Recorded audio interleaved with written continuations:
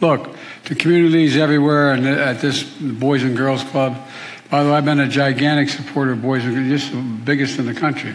But when I was a senator, I provided a lot of money during the crime sprees were going on for Boys and Girls Clubs. There are also cities all across America where highways used to be, and they, along with redlining, they disconnected entire communities. If I can digress for 1 second. Look, I've been very involved for a while. I know I look like I just arrived, but all kidding aside, I didn't realize, even though I was deeply involved initially in the civil rights movement that got me involved to run for the first place. Wages are rising faster than prices, and now we have among the lowest inflation rates of any country in America, and we're still fighting to lower it even further. Mr. President! Are you worried Putin could use nuclear weapons? Mr. President, your trip to Milwaukee, sir. Are you worried Putin could use nuclear weapons? Sir, your trip to Milwaukee. Couple questions. We mean what we say, that, an attack on a single inch of soil of a NATO partner is an attack on all of us. And that's what keeps us all safe, in my view. And I look forward to our conversation, working together in the years ahead. And as Secretary Albright said, we stand together as allies. When we do that, no force on earth is more powerful. So thank you, and we'll get down to business in a second here. Thank you.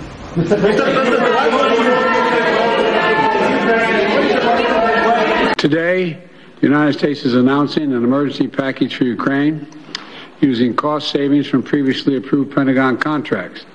The package includes munitions and rounds to help Ukraine hold the line against Russia's brutal attacks for the next couple of weeks, which I have the authority to do without asking Congress for some more money right now. But I've asked them for a lot more money. And but it's not nearly enough what I'm announcing today.